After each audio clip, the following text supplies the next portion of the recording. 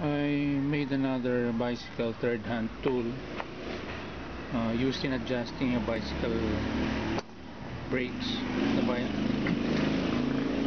the bicycle caliper. The length is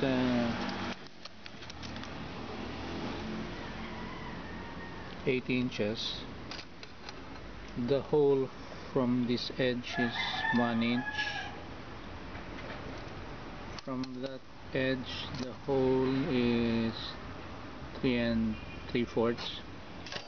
I used the 1/4 inch bolt. The length is 5 inches. I placed the nut here, and then I have 2 butterfly nuts here and a washer there. Here just 1 washer, no butterfly nut here anymore, just here.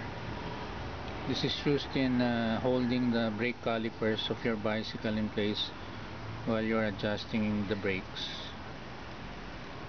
The design is different. Instead of just a straight line there, I bent it here and then cut the slot here by means of my angle grinder. This is better in holding the calipers in place, in adjusting the distance from the rim. So you place this in your vise and then twist it with your pipe wrench so that you can bend it this way. So to bend it, just put it in your vise and then bend it with a wrench so that you can have that shape. And then just cut this with your angle grinder. This is placed on the brake calipers, and then you twist this to adjust the distance of the brake shoe from the rim of your bicycle. Place it in your brakes this way. You put the calipers on the slots and then take a look at the brake shoe.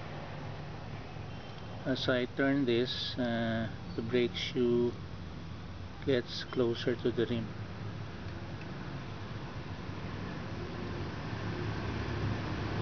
Once you have the distance you want, just loosen the nut here, pull the cable, and then pull the cable with one hand and then tighten the nut with your other hand. That's why it's a third hand. So this serves as a third hand in adjusting your brake calipers. Okay, time for coffee. Oh yeah.